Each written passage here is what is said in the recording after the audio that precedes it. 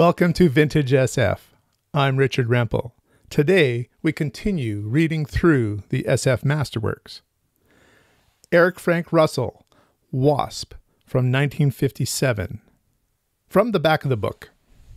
The war had been going on for nearly a year, and Earth needed an edge, which was where James Mowry came in. If a wasp buzzing around in a car could distract the driver enough to cause him to crash, what havoc could one elite operative wreak on an unsuspecting enemy? Intensely trained, his appearance surgically altered, Mowry is landed deep in enemy territory. His mission is simple: sap morale, tie up resources, cause mayhem.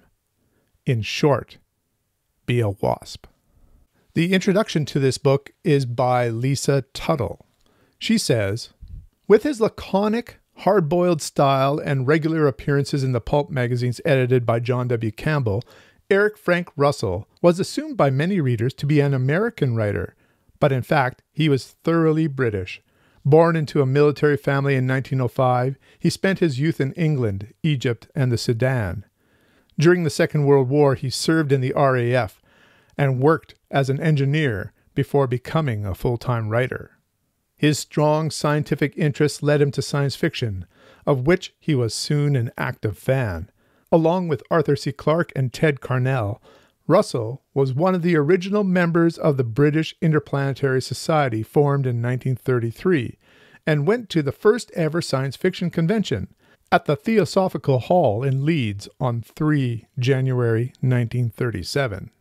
This one-day event was attended by about 20 people and also received messages of support and encouragement from such luminaries as H.G. Wells, Olaf Stapledon, John Russell Fearn, and Festus Pragnell. I don't think I've ever heard of Fearn and Pragnell. If you know something about these writers, why don't you comment below? As with so many SF novels from the 1950s, the current history of World War II and its aftermath plays strongly in this novel. This is a spy novel, a novel of terrorism and insurrection. In recruiting James Mowry for a secret mission, an example is given of a wasp, hence the name Wasp. The third report detailed an automobile accident. 3 killed, 1 seriously injured, the car a complete wreck. The sole survivor had died 9 hours later. Mowry handed back the papers. What's all this to me? Further down, it's explained to him. Finally, let's consider this auto smash-up. The survivor was able to tell us the cause before he died. He said the driver lost control at high speed while swiping at a wasp, which had flown in through the window and was buzzing around his face. It nearly happened to me once. Ignoring that, Wolf said, the weight of a wasp is under half an ounce. Compared with a human being, the wasp's size is minute, its strength negligible. Its sole armament is a tiny syringe holding a drop of irritant formic acid. In this instance, the wasp didn't use it.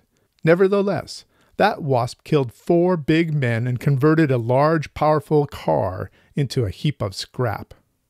I see the point, but where do I come in? Right here, said Wolf. We want you to become a wasp.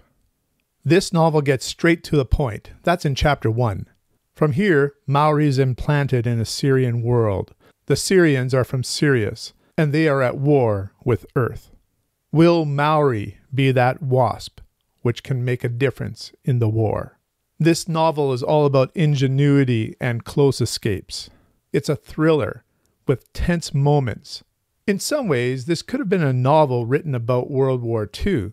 The science fiction dressing of the worlds allows the author to say some things perhaps he couldn't say in a World War II novel. There is also some ingenious use of technology. This is not a character-driven novel. This is simply a thriller. It's a simple, fun read, clocking in at 180 pages. I give Wasp 7 out of 10. I will be returning to Eric Frank Russell's work in the Best Of series from Ballantine Classic Library of Science Fiction. The Best of Eric Frank Russell. So have you read the work of Eric Frank Russell? What are your thoughts? Let us know in the comments below. Until next time, keep reading.